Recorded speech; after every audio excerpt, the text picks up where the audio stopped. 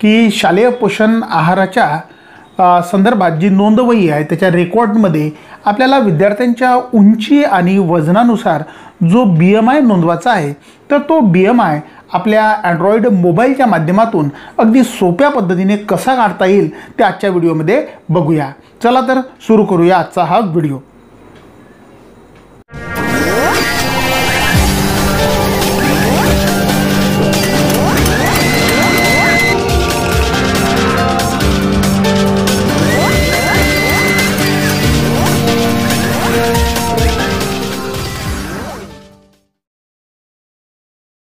महाराष्ट्रातील अनेक ठिकाणी काही पथक तपासणीला येणार आहे आणि त्या संदर्भात आता हे यवतमाळ जिल्हा परिषदचं हे एक पत्र आलेलं आहे।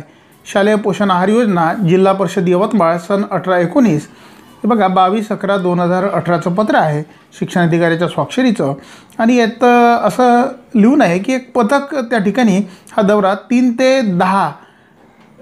10 तारखेदरम्यान डिसेंबरच्या दरम्यान हा दौरा आपल्या जिल्ह्यात होणार आहे आणि यासाठी मुख्याध्यापकांनी काय तयारी करावी याचा जर काही अटी पाहिल्या तर बाकीच्या तर आपण करू शकतो, परंतु 1 नंबरचा हा जो पॉईंट आहे विद्यार्थ्याचे वय वजन उंची नोंदवही अद्ययावत करून BMI काढण्यात यावा।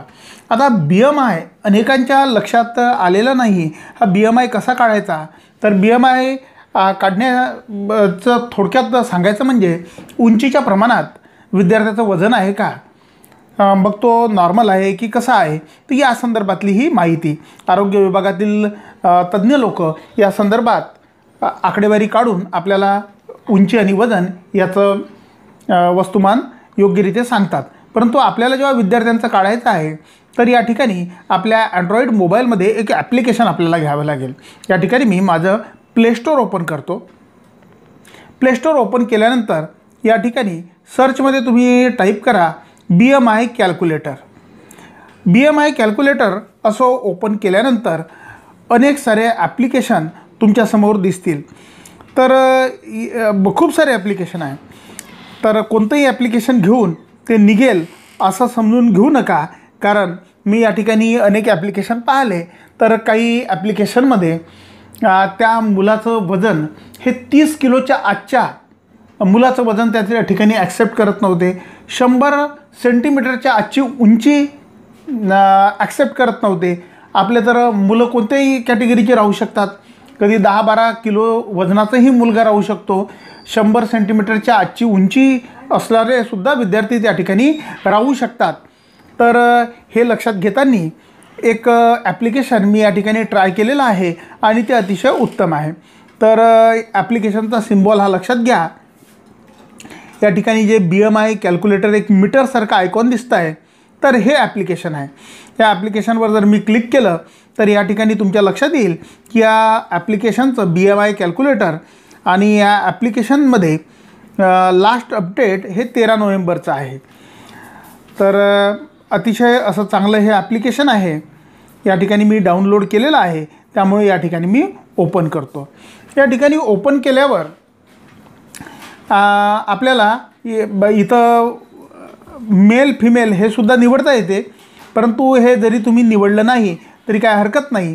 त्या ठिकाणी वर एज म्हणजे वय विद्यार्थ्याचं टाकायचं या संदर्भातलं ऑप्शन दिलेलं आहे आणि हे सगळं आपल्याला मॅन्युअली टाकायचं आहे, निवडायचं नाही आहे।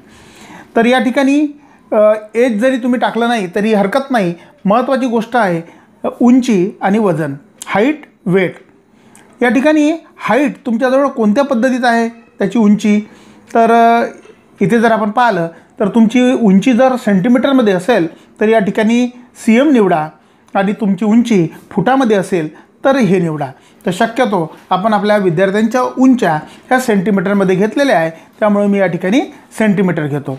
त्यानंतर वजन कशात आहे तुमचं, किलोग्रॅम IB वगैरे हे सगळं दिलेलं आहे। आपले शक्यतो वजन हे किलोग्रॅममध्येच आहे। तर या ठिकाणी एखादी उंची मी टाकतो, जसं आता मी एखाद्या 125 सेंटीमीटर उंची टाकली आणि या ठिकाणी मी त्याचं वजन टाकतो 35 किलो। 35 किलो टाकल्यानंतर या ठिकाणी बघा अंडरवेट निळ्या रंगात आलेला आहे, हिरव्या रंगात नॉर्मल आहे आणि ओव्हरवेट हे लाल रंगात आहे। याचा BMI आलेला आहे, हा आकडा तुम्ही बघू शकता 22.4 आणि खाली त्याचा रिझल्ट दिलेला आहे की हा नॉर्मल आहे. या ठिकाणी या विद्यार्थ्याचं वजन वाढवून पाहू आपण. मी 60 किलो करतो. 60 किलो केल्यावर या ठिकाणी ऑप्सेस क्लास 2 म्हणजे अति घातक आहे ते वजन. तर या ठिकाणी थोडंसं मी कमी करून पाहतो. मी 45 ठेवलं. 45 केल्यावर 28.8 आलेला आहे BMI आणि ओव्हरवेट आलेला आहे. याचं वजन मी पुन्हा कमी करून पाहतो. जसं मी आता 21 किलो केलं. 21 किलो केल्यावर BMI आला आहे 13.4, व्हेरी सेव्हरली अंडरवेट. आता थोडंसं वजन मी या ठिकाणी पुन्हा वाढवतो. जसं मी 30 किलो केलं, नॉर्मल आलेलं आहे. पुन्हा जर थोडंसं कमी केलं आपण 27, तर अंडरवेट आलेलं आहे. म्हणजे हे तुमच्या लक्षात येते की या पद्धतीनं. आणि डिफरन्स किती आहे, तर या ठिकाणी तो डिफरन्ससुद्धा दाखवते. अंडरवेट तर नॉर्मलमध्ये येण्यासाठी 1.8 किलो वजनाची याला गरज आहे. आणि एखादा जर ओव्हरवेट आपण विद्यार्थी या ठिकाणी टाकला, हे नॉर्मल आलेलं आहे. मी 41 टाकून बघतो, ओव्हरवेट आलेला आहे.